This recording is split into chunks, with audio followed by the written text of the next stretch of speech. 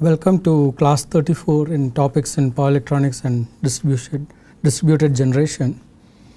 We have been looking at the structure of an IGBT module, and we have seen that it consists of multiple layers, and each layer made up of different material. And during operation of the power module, these layers heat up and cool down, and they expand and contract because of the thermal variations, and they can expand and contract to different extents, resulting in stress between adjacent layers. And the stress can actually lead to strain or plastic deformations, which can actually cause damage. And we also saw that different parts of the module will operate at different temperatures. Your junction temperature would be 1, your top surface temperature of the chip would be different, bottom surface temperature of the chip would be different, coming all the way to the case, which would be another value. So there is thermal gradients within the power module, and because of this variety of reasons, you have the buildup of stress occurring within the power module when it is in operation. Good reference to look at for the thermal models and thermal evaluation of the power semiconductors is a application manual of manufacturers such as Semicron, ABB, OIPEC, Mitsubishi, a wide range of manufacturers. They provide good information on how you could actually do accurate characterization of the power semiconductor. And because of the heating up and cooling down, the temperature cycling, the fatigue can cause cracks in the dielectric ceramic layers, isolation layers. It can cause the wire bonds to break, form cracks, eventually break and lift off from the chip surface. It can cause fatigue in solder joints. The chip can delaminate from the substrate and lift off, again losing electrical connection, impacting the power dissipation within the chip and the power handling capability of the power module, eventually leading to failure. These mechanisms are actually described in the reference by JDEC standards and publications. So this is a good standard to take a look at. We have seen that the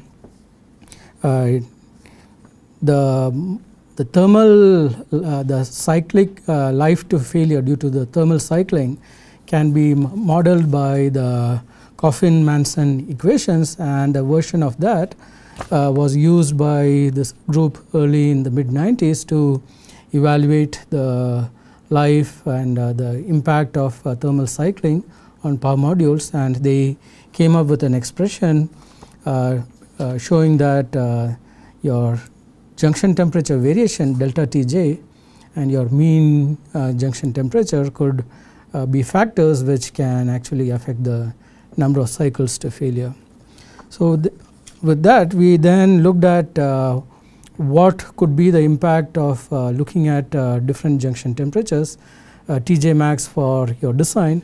So you could design with a Tj max of 125 degrees centigrade or 135, 115. What would be the impact of doing that on your number of cycles to failure and the service life of your power module?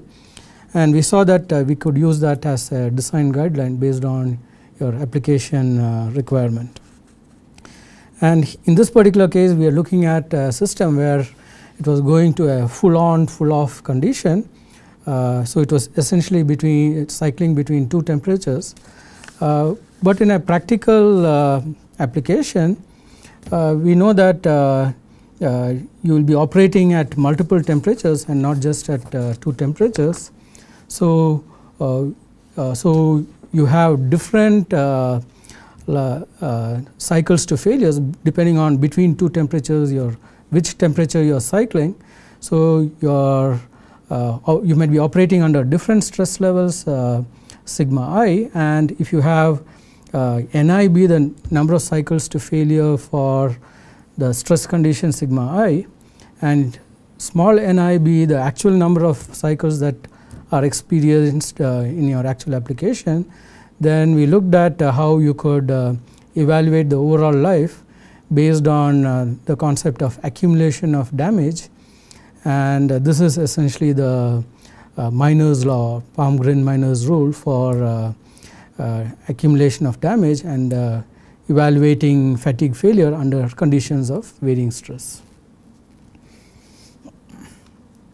So we'll before we go to the example, we looked at how one could then consider conditions of varying stress. Essentially what you're doing is you are looking at longer periods of time over which your semiconductor would be exposed to similar conditions of loading. For example, you might have daily loading routines in an industrial environment, you might have weekly loading types in transportation or household environment. In renewable energy systems, wind turbines might see a similar level of wind patterns, weather patterns on over many months or on an annual basis. So you have periodic loading conditions, and then you are splitting it up into smaller cycles over the period, and you are identifying the cycles to failure for each small sub period, and then you accumulate the damage over the entire period and see how many such longer periods would be required for the damage, normalized damage, to actually become 1. So now we will look at an example where we are looking at a case where your maximum junction temperature is 125, but you are varying between multiple temperatures. So over a hour, you are first going from your from 125 degrees centigrade to 65, then going back to 110, coming down to 50, then going back up to 125.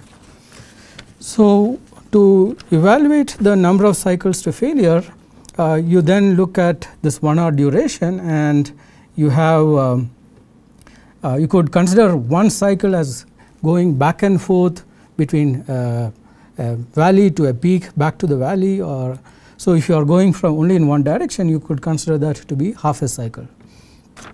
So in the first transition from 1 to 2, you are having a delta T of 60 degrees centigrade, and the mean temperature is 125 plus 65 plus 273.15. So the mean temperature is 368 degrees centigrade, and then using the expression for cycles to failure and the parameters that were given in the previous example that we considered last time, we have the number of cycles to failure to be 9.61 into 10 to the power of 4 cycles to failure. And in the second case, when you are going from 65 to 110, your delta Tj is 45, the mean temperature is 361 Kelvin. 110 to 50, the delta Tj is again 60, but now your mean temperature is lower, 353. And the final transition 50 to 125, your delta T is 75 and your mean is 361. And for each of these conditions, we are using this expression to obtain the cycles to failure. And then if you look at the number of the number of actual operational cycles under each condition in a period of 1 hour, you're having half a cycle in condition 1, you're having another half in condition 2, and so each of this is actually, each of the value of Ni is 0.5, and your Di by your normalized damage would be 0.5 divided by the NFI. So your 5.2 into 10 to the power of minus 6 is 0.5 divided by 9.61 into 10 to the power of 4. So you have the normalized damage for each of those sub durations, and essentially what you do is you accumulate the total normalized damage, and in one period, which is essentially 1 hour, your accumulated normalized damage is 1.7 into 10 to the power of 5. So the question is, how long would this particular semiconductor equipment last? It would be your T rep divided by your total normalized damage during the T rep, which is 1.7 into 10 to the power of, and this is 5.87 into 10 to the power of 4 hours. So converting from hour to years, this is about 6.7 years. So you can get an estimate for what the expected life would be in a more complex operating cycle of your equipment. You could also then consider, you look at an actual loading situation. For example, in a wind turbine, you might not have clean transitions which you could identify. It could be much more complex nature of your waveform of your junction temperatures as a function of time. Also, you would have large durations of time, might be many months of data which you are actually trying to analyze. So one need to find explicit methods to actually count the number of cycles, and you are looking at multiple information. One is what is the delta T, and also what is the average temperature or maybe the minimum temperature. You are also looking at what would be the net result caused by such a variation and its impact on the expected life. And one way to do such counting of cycles is there are standards for us. One is the ASTM standard practices for cycle counting for fatigue analysis. One way to do cycle counting would be to actually maybe draw a line through the cycle, and in fact it will not be just one line, you will have multiple lines because you are also interested in the range. And so when you talk about the range, it is essentially the difference from the peak to the valley and not just the level at which the number of cycles are being counted. So if you could count the number of positive going and the negative going points in your level, and you can see that you could, for example, just count the positive going levels, and for a sufficiently long sequence of data, that would be just twice the number of counts if you are doing both positive and negative level crossing. And you could use that information to actually look at how many cycles were there. Another way of looking at it would be to look at where you have points of inflection in the waveform where your d by dt is going through 0. So identifying your peaks and the valleys.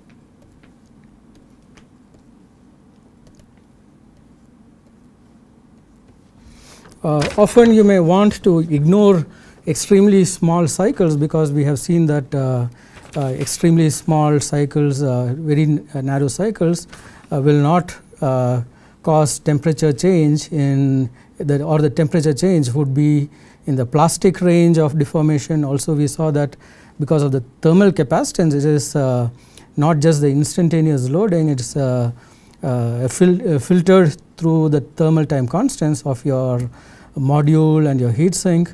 So the waveforms would actually be much smoother than looking at it as a instantaneous power dissipation times your thermal impedance, thermal resistance of your thermal model of your system. So you could calculate your peak and the valleys and use that to actually do the cycle counting. Another way is to look at the range counting. So you look at the number of values where your delta T is going from one particular level to the next particular level, and keep counting the number of such changes all along the waveform, starting with the largest to the smallest. Rainflow counting is another range calculation where you are not just looking at say a positive range or also including the negative range.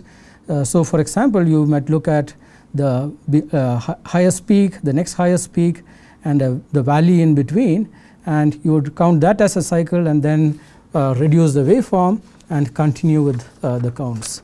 So there are a variety of ways of doing the counting. Your statistics that you get would be slightly different depending on the way in which you're counting, but the net result can be then used for your thermal evaluation of how many cycles to failure you could expect within such a module. So the net results would be in the form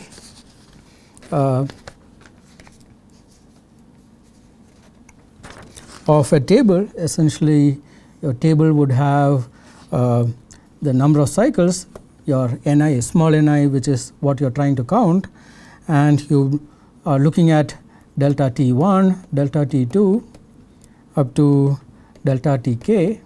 So delta T1 might be cycles which are 20 degrees from peak to valley. Delta T2 might be cycles which are 40 degrees from peak to valley. Delta Tk might be cycles which are 120 degrees from peak to valley. So essentially you are looking at the range over which the cycle is occurring, and the other column is your maybe the mean temperature. This particular variation, whether it's occurring at a mean temperature of 50 degrees or 40 degrees, or whether it's at 60, 70. So you might have Tm1, Tm2, Tm3. So at the end of the cycle counting, essentially you will have values that are populated all along this table. And then you could evaluate the number of cycles to failure for each of those conditions, then use the Miner's law to accumulate damage to look at what would be your actual expected lifetime of the equipment given that particular design.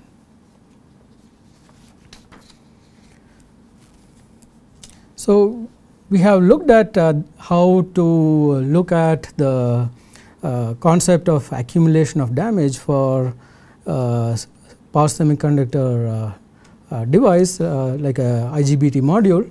We could also use the concept of accumulation of damage to other components. Say for example, you could think of how it could be applied to the case of in case you are making use of a capacitor, because we are not operating the converter always at its maximum power level. You might be operating under a mixed condition where your core temperature might be going over different cycles depending on the loading, the ambient, etc. So here we have an example where you have a converter where you are making use of capacitors, where you expect a lifetime of 5000 hours at a core temperature of 95 degrees centigrade. And your power converter essentially operates in, say, an industrial environment, and say your ambient temperature, which is increasing from 40 degrees centigrade to 50 at 9 o'clock in the morning, and it is reducing to a lower level at 9 p.m.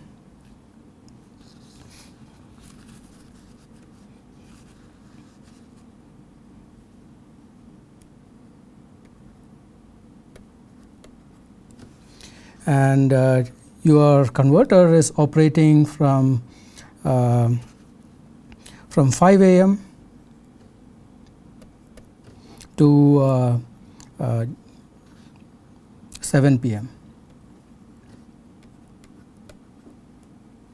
So you might have a more complex operation like this, and you want to see what could be the expected lifetime when you are having conditions of varying temperature. Then you could use the same concept of accumulation of damage to see how you could look at the life of the capacitor in such a more varying operating condition.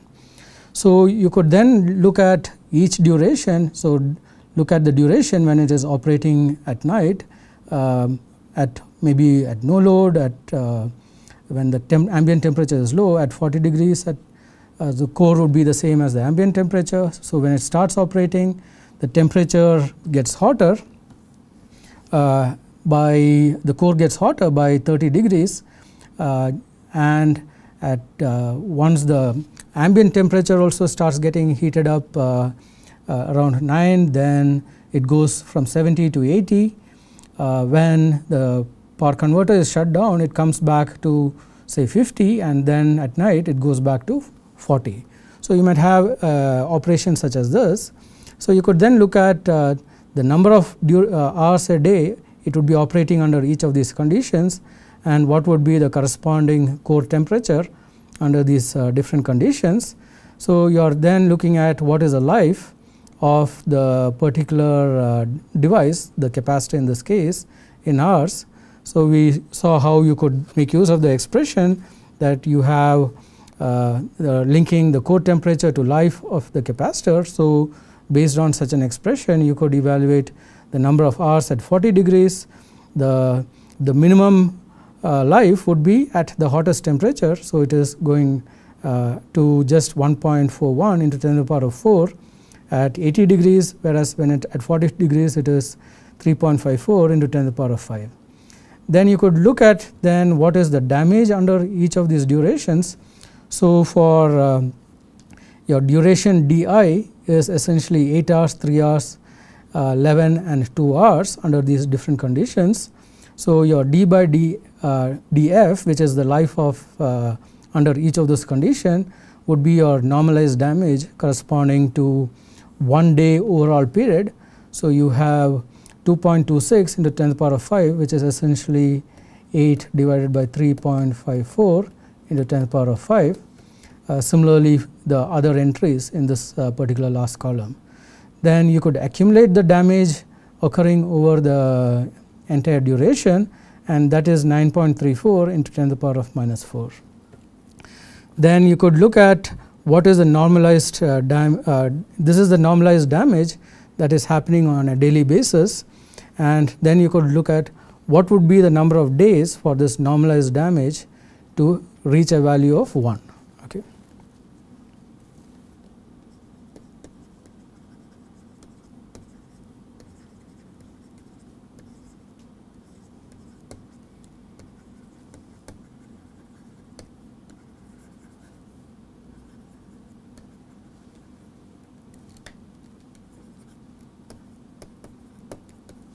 So, this would be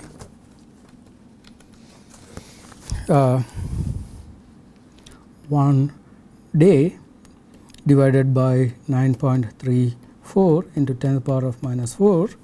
So, this is 1067 days. This is 2.9 years. So, if you look at the table, if you look at the number of hours at 80 degrees centigrade, that corresponds to 1.4 into 10 to the power of 4 hours. So, if you look at 1.4 into 10 to the power of 4 hours,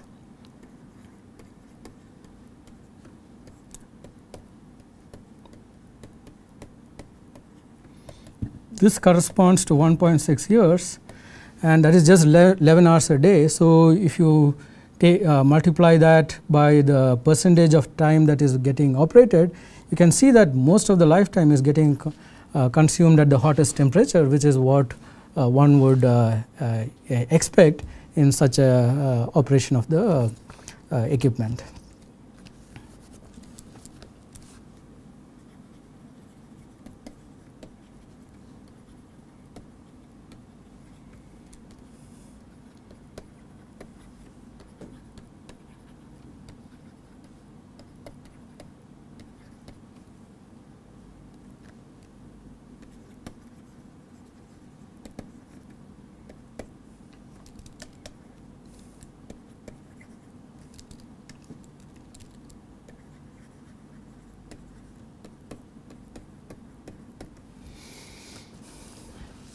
So we can see that what we have seen so far is that between say for example you have in a power converter between your device and your cost, there is actually a trade-off. Say for example, if you want to reduce the power loss in a semiconductor device, you could use a higher current rated say device, which would typically have a lower R on, the on state resistance would actually be lower, so as to reduce your power loss in the device, but then you would have to pay more money for essentially the higher cost of the higher current rated device. The other thing we saw in our examples of capacitor selection, we could actually reduce your power loss in the capacitor bank at least initially by adding more capacitors in parallel when you are looking at the loss in the ESR, but adding more capacitors would involve more cost. So there is actually a trade-off between the cost and the power loss, and we also have now seen that there is actually a trade-off between the thermal analysis for reliability and essentially the power loss, which is actually a function of the cost of the component.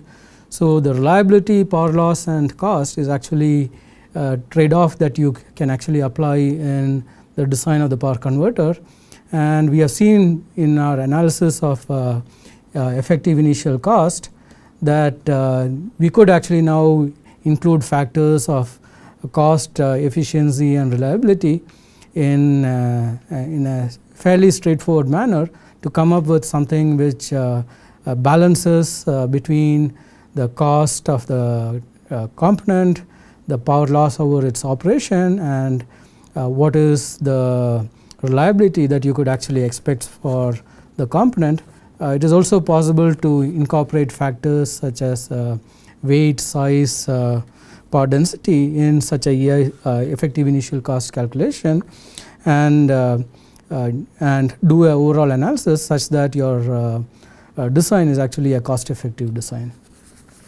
So at this point we have seen that in a power converter we have taken a look at two of the components. One is essentially your DC bus capacitor and the power semiconductor device, the switch, the transistor and the diode. The next major component in the power converter is essentially the output filter, and we will take a closer look at how one could go about the design of the output filter. And if you look at the filter, it is typically an inductive filter, and we have seen in our analysis that in a power converter you would like to switch between a voltage source and a current source. In the power converter, the DC bus capacitor bank is actually emulating a voltage source. So it is trying to keep the voltage constant and stiff on the DC side. On the other side you would expect a current source, and essentially the inductor plays the role of the current source. We know that the inductor does not want to change the current level on current flowing through it on an instantaneous basis. So essentially an inductor can actually be used to emulate a current source. If you are also looking at the analysis that we have done for the current that is flowing through the DC bus capacitors, etc., we assume that the current flowing out of the I out is actually a pure sinusoidal current, but we know practically it is not exactly going to be sinusoidal. It is going to have a ripple on it. There will be some variation above the nominal sinusoidal shape. Ideally, if you want to have an ideal current source, the inductance would end up being very large. Practical designs would need finite values of the inductance, which is actually quite small, and that would now add constraints on how large you can make the inductor or how small you would like to keep it in terms of the design. So, the first thing that one need to keep in mind is why have a filter at all. One thing that you have is your grid is actually a sinusoidal voltage coming at the input, and we know that the output of the power converter essentially has pulsed waveforms. If you just directly connect it, essentially the current would not resemble anything close to a sinusoid. It might have very large pulsed spikes which would not even work. Your inverter won't be functional. So, you would definitely need a filter in a practical power converter. And to see why one needs a filter and what is the level of filtering that is required, we have to look at what are the relevant regulations on connecting a DG to the grid and the standards that are associated with it.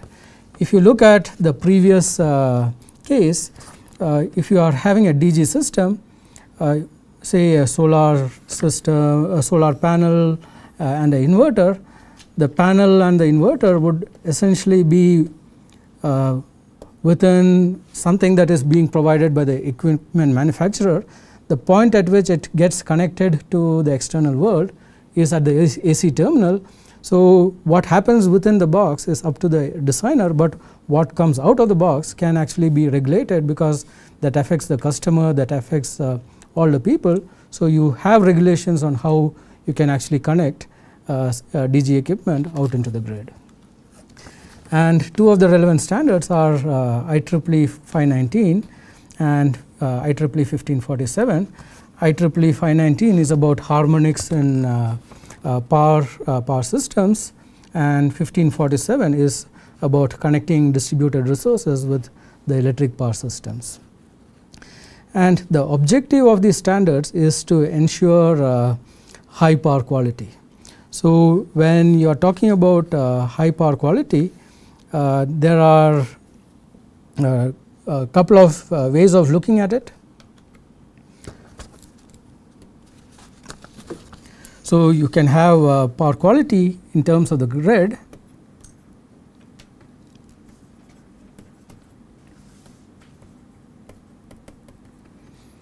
Is when you are talking about the grid, we are looking at no outage. We want voltage, amplitude and frequency.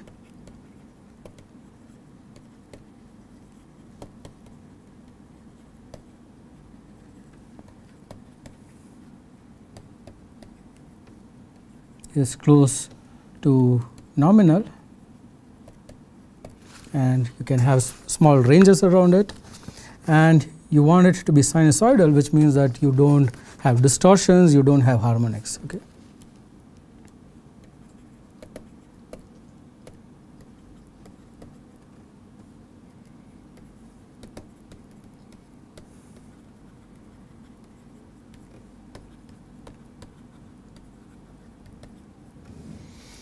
You can also have power quality. So, these are grid factors.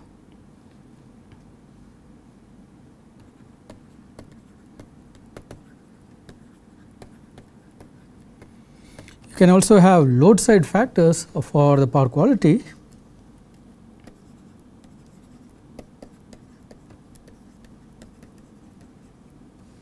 So, one thing you might want is to ensure that you are not drawing very high reactive watts. Okay. So,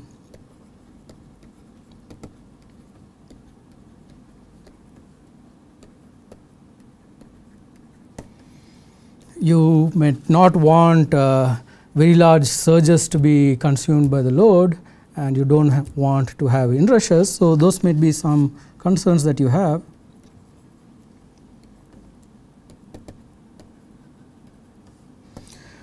You have another factor, you do not want your load to be drawing harmonic currents.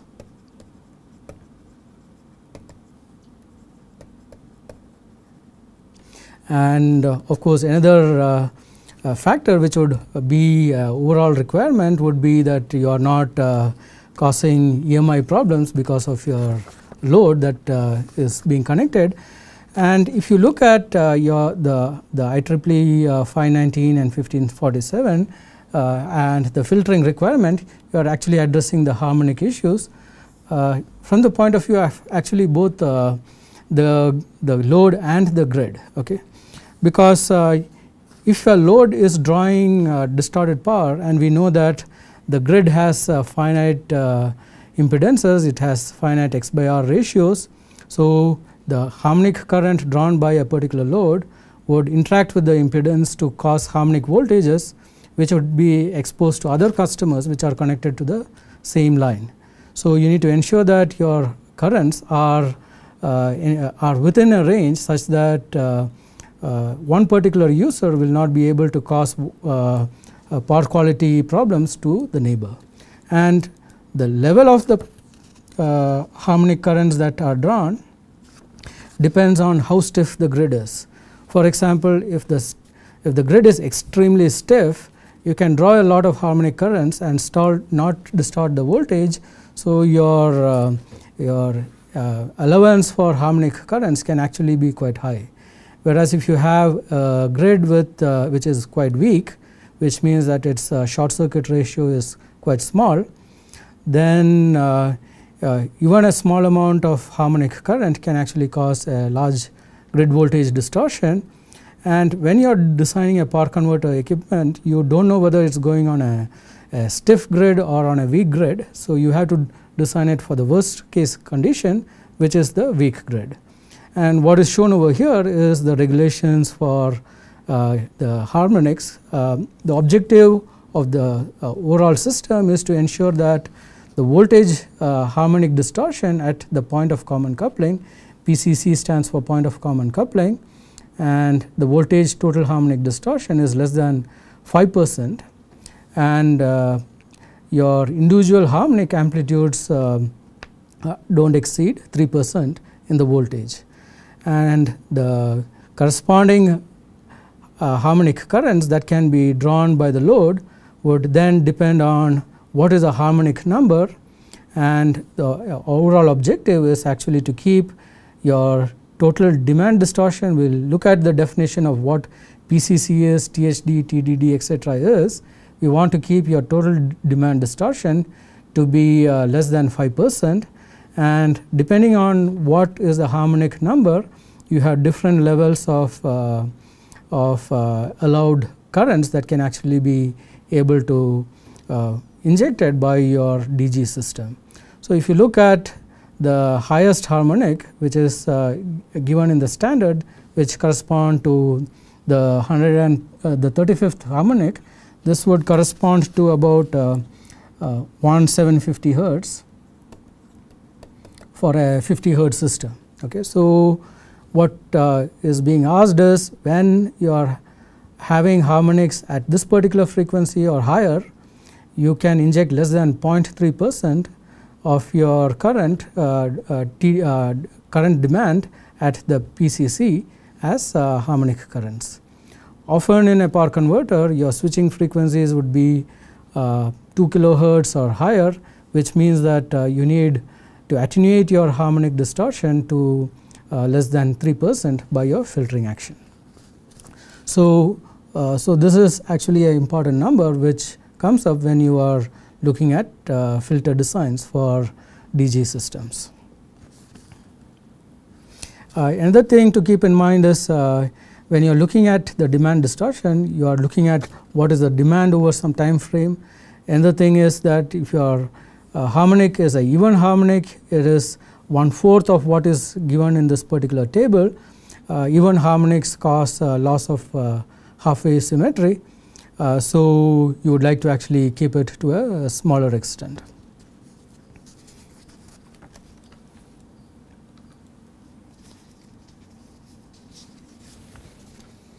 So the first thing is to look at what the concept of point of common coupling is.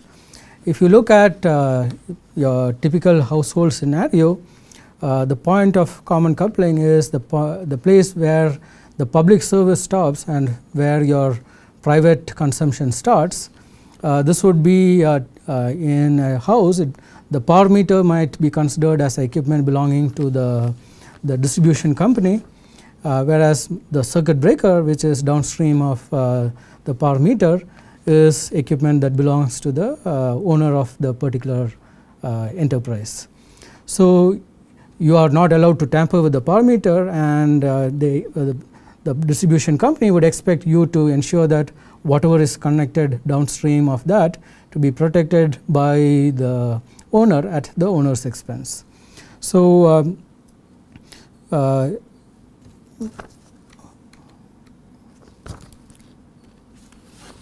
so the point of PCC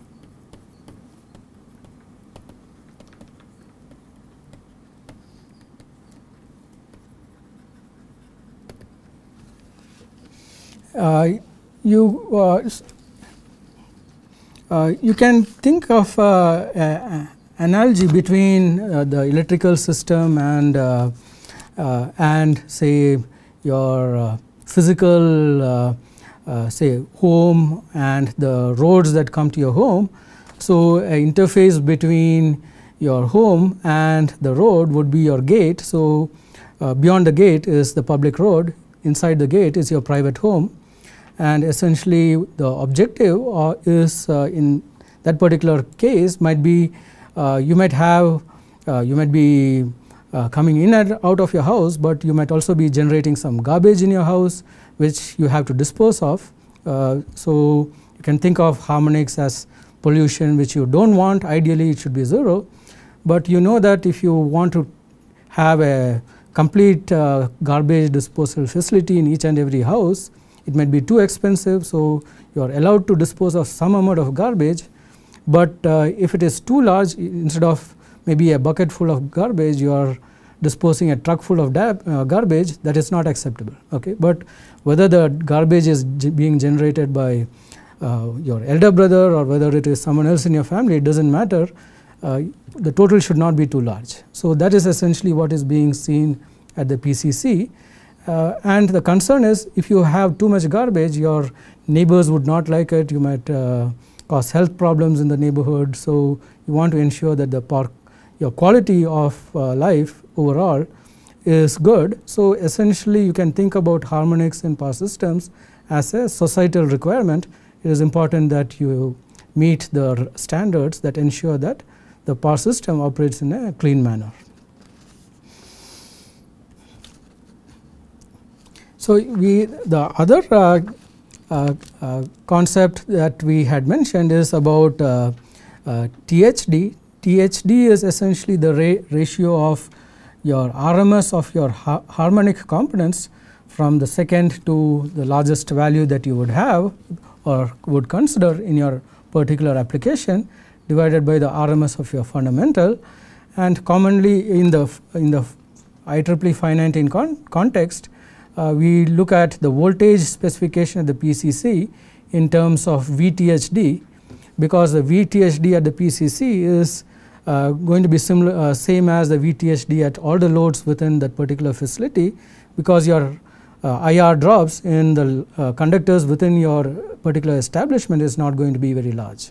So irrespective of whether it is a load or at the PCC, you would see similar levels of THD in your system. Whereas that is not the case of your current.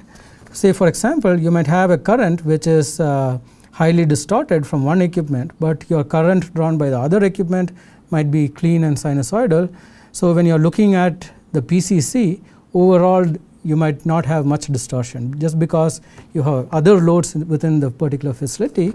So what is being asked is that the overall demand, based on the demand seen at the PCC, your value of the distortion, the ratio of your current harmonics from the second to the highest that is being considered, divided by the RMS value of your demand, is not exceeding a value, and the demand might be considered over a 15-minute or a half-an-hour duration, and you want to ensure that it meets the particular standard.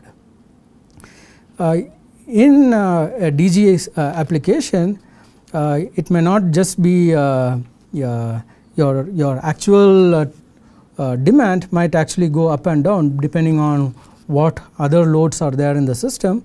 Worst case might be to consider your DG source as the only source, in which case you are looking at what is the distortion divided by what is the fundamental being output from your DG source. And because one might be interested in what is the maximum operating point of this particular equipment, you might also be looking at what is the rated conditions under which such a system might operate, and that is where you have your TRD, your total rated distortion,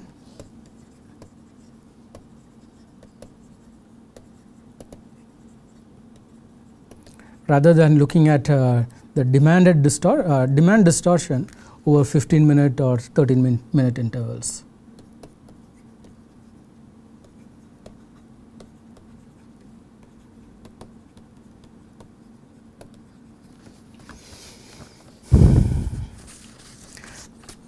So what we have done is, so far we have looked at the AC side current to be a smooth sinusoid. So the next thing that we could do is maybe look at what would be the ripple that would be coming out of say a power converter connected to the grid with a DC bus voltage and the grid side voltage in case of a simple topology such as the single phase center tap topology. So for that, what we will look at is look at the modulating waveforms and look at what is the ripple current depending on what the duty cycle is. So if you look at your actual current, your modulation signal that is being provided to the switch, that is shown as D over here, and your you have your triangles which is your carrier, and you compare your D modulation your duty cycle command with your carrier to actually look at what your modulation signals to the gates are. So when S plus is on, the top switch is on, you are applying plus VDC by 2 across at the output of your converter leg, and on the grid side you have V grid. One thing that we will assume is that the grid voltage is close to your output voltage of your leg.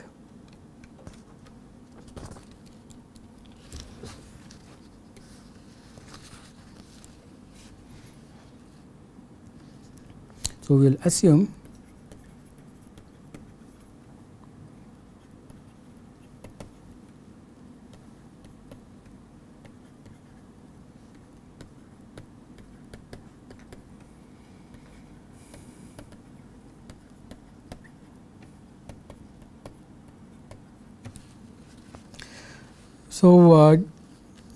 so if you are another thing that we would assume is that your duty cycle is not changing by much. So it's whatever you are commanding is close to being constant over a duty cycle.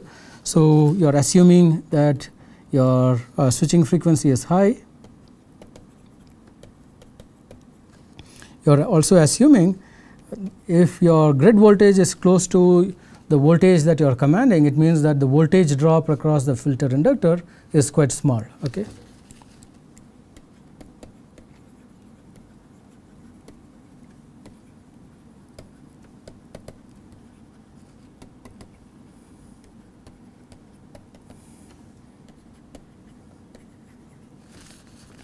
So this would be the fundamental voltage drop in the inductor would be small if L is small, if the filter inductor itself is small, or if your loading condition of your power converter is slight.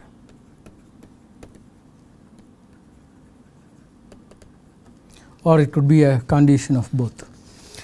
So we could write an expression then for what is the current that is flowing through the filter inductor during your on duration and off duration. So during T on,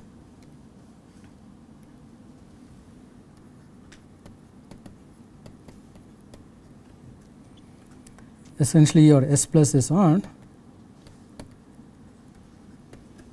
we have VDC by 2 minus your grid voltage, which is taken as VDC into D minus 0.5 is L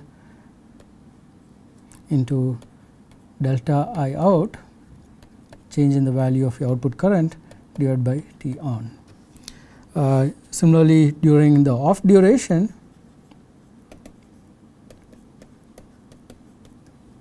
we have minus VDC by 2 being applied at the output, and your grid voltage is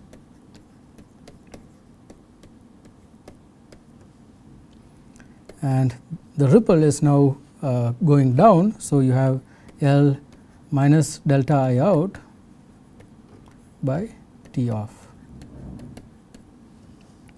Also, we know that T on plus T off is your switching duration,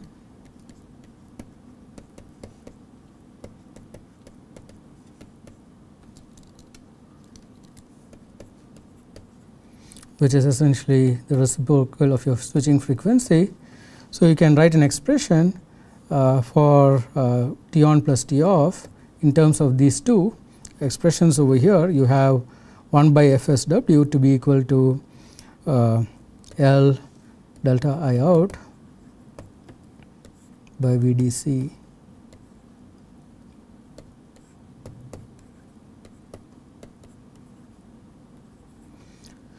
So, you could then write an expression for what your current ripple is. You have delta I out is VDC into D into 1 minus D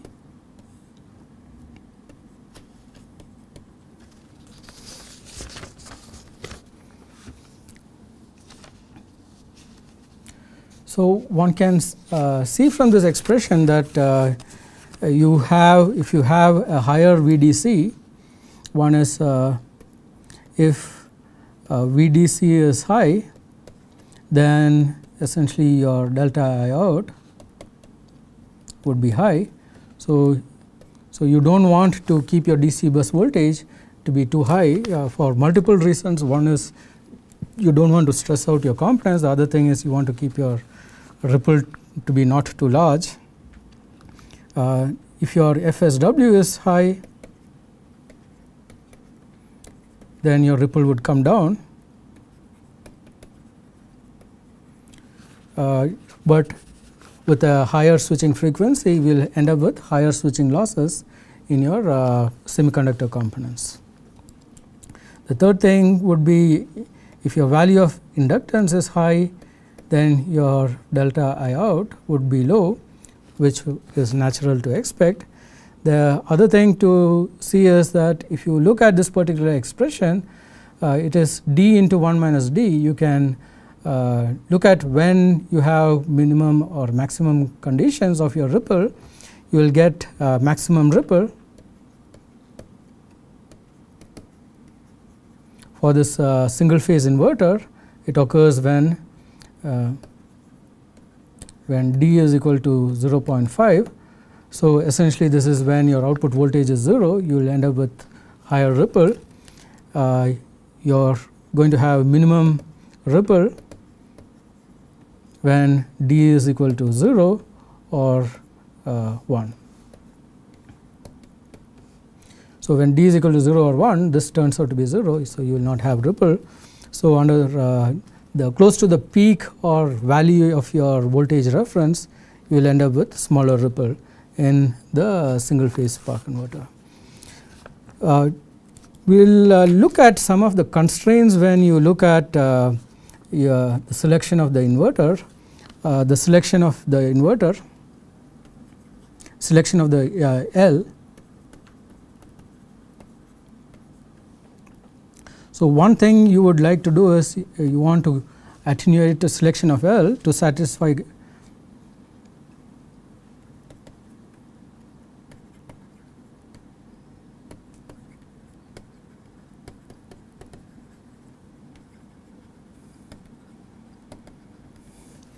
one is ripple attenuation,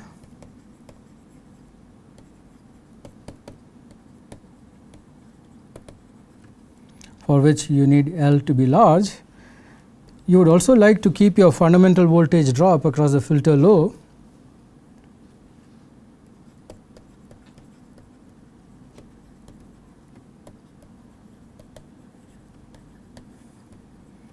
for which you would like to keep your inductance low. To keep your DC bus voltage low, you would like your inductance again to be low.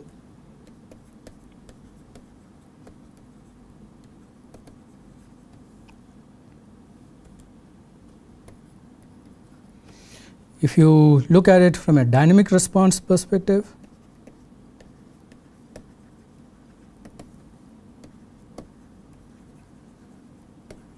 you would like a larger inductor has more, you can think of it as having more inertia. So, you would like to keep your value of your inductance low from your dynamic response perspective, whereas if you are looking at it from surge transients,